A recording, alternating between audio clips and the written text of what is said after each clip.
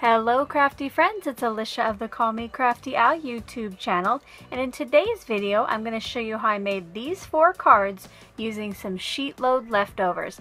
I hope you'll stick around and find out more.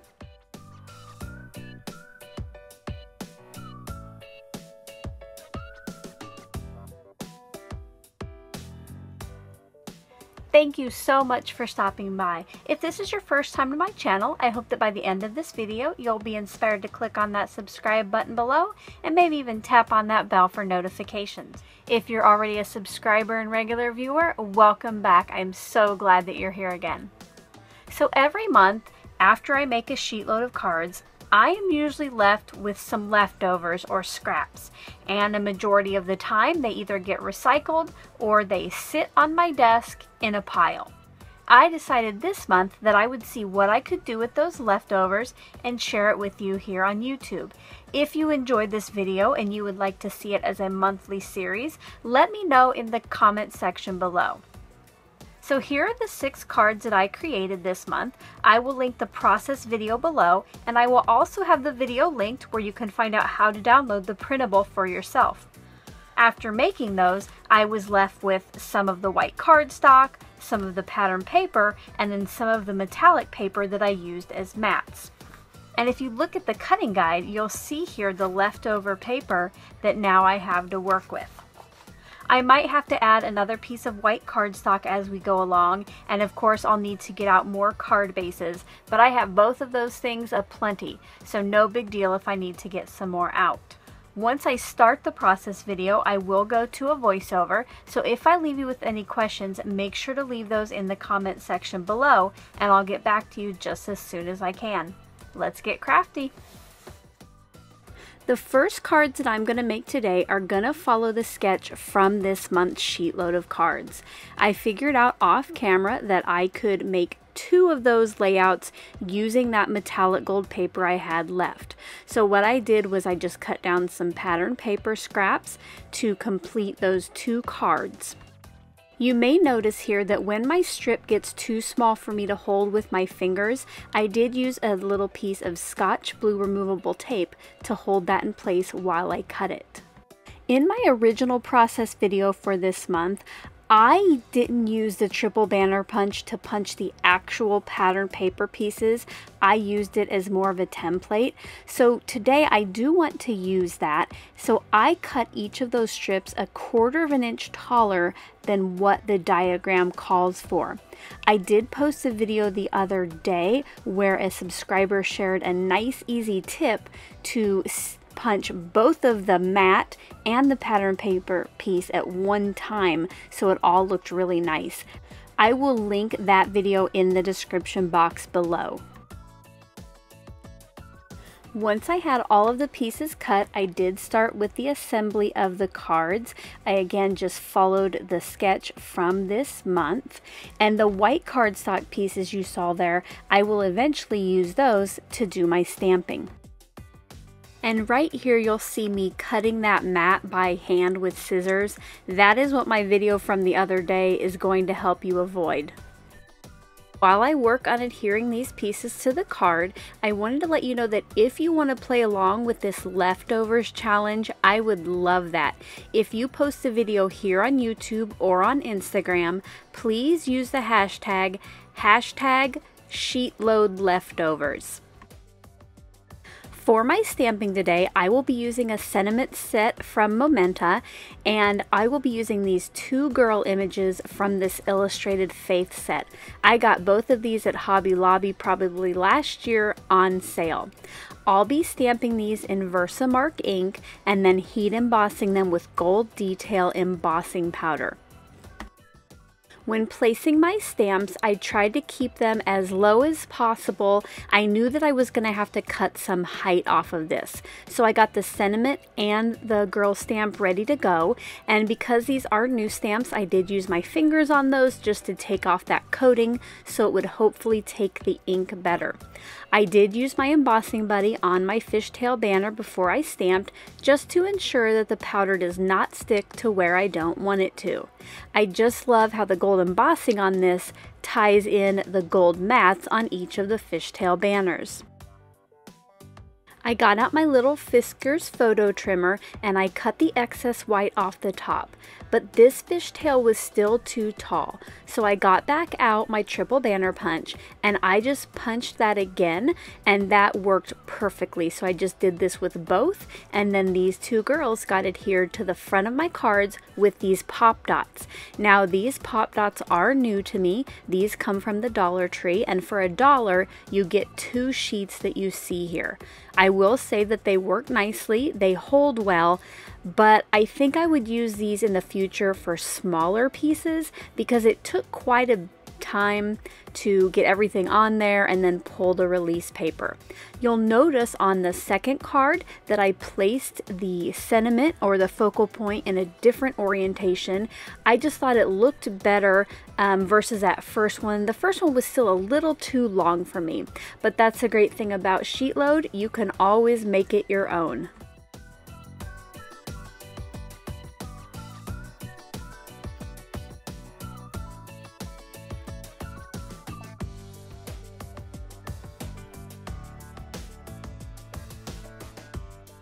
For my third card, I got out a couple scraps of the pattern paper, and then I got out this new to me stamp set from Pretty Pink Posh called Simple Greetings Courage. I just love the sayings in this, and it was a pretty good price too. I'll link it below if you want to check it out. And then finally, I got out a card base and a scrap of vellum. My first piece of pattern paper was already at the correct width of 3.5 inches, so I cut that down to 4 3/4 inches tall. Next, I cut that black pattern paper so it made just a small border around the first piece. It ended up being 3 3/4 inches wide by 5 inches tall. For the sentiment on this card, I will be using the Your Courage Inspires Me sentiment from the set, and I just put it toward the bottom of that vellum strip, just kind of centered left to right.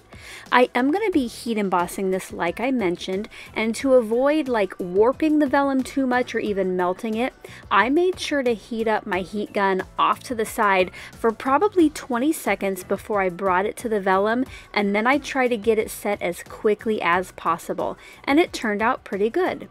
Next, I brought back in that little guillotine trimmer again, and I just cut it so there was a nice border on the top and bottom of the piece of vellum. Now it's time to start assembling this card. The first thing I did was adhere my piece of black pattern paper just flat down onto that card base, and then before I can adhere down my white pattern paper, I need to get my sentiment adhered onto it. I did leave extra vellum on the left and right of my vellum strip so that I could adhere this on the back. That way you're not seeing the adhesive on the front of the card. I decided that the card needed a little something extra, so before I adhere the white piece of pattern paper to the card front, I got out this little flag punch that I've had in my stash forever and hardly use.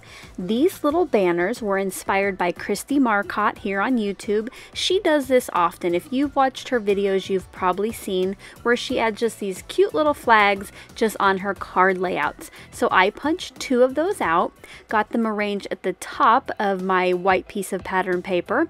Once I had those where I want them, I just cut off the excess, and then that got adhered to my card. If you've been watching me very long, you know that each one of my cards usually needs some sort of bling. I got out these black gems and I just added 3 to my card front.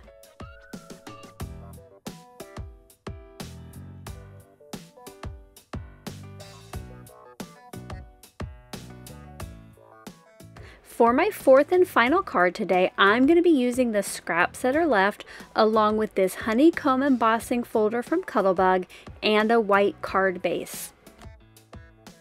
My first step is going to be to emboss the front of this card. You'll notice here that I took some time to align it up so the honeycombs aligned with the fold, and then I used a piece of Scotch Blue removable tape to hold it in place while I ran it through my Cuttlebug. Now I did not run this all the way through. You'll notice I just rolled it in far enough to where it would emboss the card front.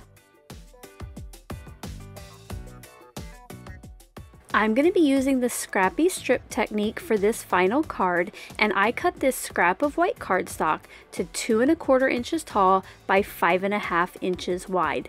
This will just end up being the base for all of my little scrappy strips. I want my little scrappy strip to have a small black border, so I cut a ½ inch off both sides of this black pattern paper. I did want to preserve the middle of this pattern because I will be using it as some of my scrappy strips later. While I still had my big trimmer out, I cut down each of the pattern papers that I wanted to use to 3-inch tall strips. I just thought this would help with the next step in the process. Off camera, I ran my white cardstock strip through my Xyron machine, so I had one side that was just full of adhesive. Now I'm going to start making my strips. All I do is just kind of rotate or turn each of my pattern papers in my trimmer just to get pieces that are kind of triangular in shape and that are different widths. Now you might have noticed that I removed the guard from my Fiskars trimmer. I would not recommend this. It is not the safest thing to do. I did make sure that I was super careful, but again, I wouldn't try this at home. I did make sure to replace that right away so this trimmer would be ready to go next time I used it and I would not chop off any of my fingers. Once all of those were cut, it was time to start assembling my scrappy strip. I did try to lay out the pattern papers in an order that I thought they would look nice, and you'll notice that the very first piece I placed, I did make sure that the edge was right up flush against the edge of my cardstock strip. I will go ahead and place these down until I have it filled up, and then that excess will just be cut off with some scissors.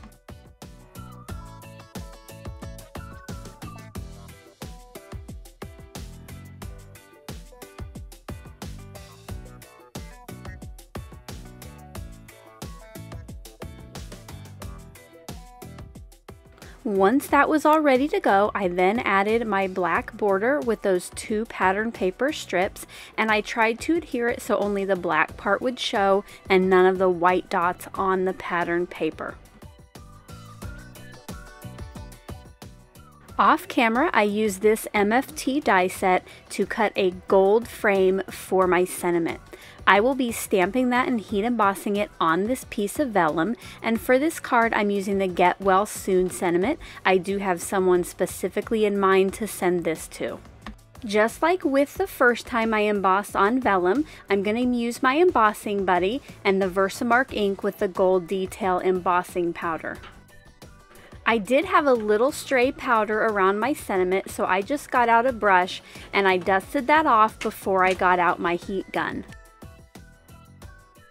Once that was all set, I got out my art glitter glue and put some adhesive on the back of my gold frame. I placed that around my sentiment where I thought it looked nice, and then I set this aside for about 5 minutes to dry well. Some of that 5 minutes was spent adhering my scrappy strip to my card front, but once that was dry, I cut the excess vellum off with some fine tip scissors here, and then I got back out that art glitter glue to adhere the sentiment onto my card front. I wanted to place it so you could still see some of the scrappy strip behind the sentiment. Again, I let this dry for about 5 minutes. My final step was to add some bling, so I got out my Couture Creations gold pearls and added 3 of those to the card front.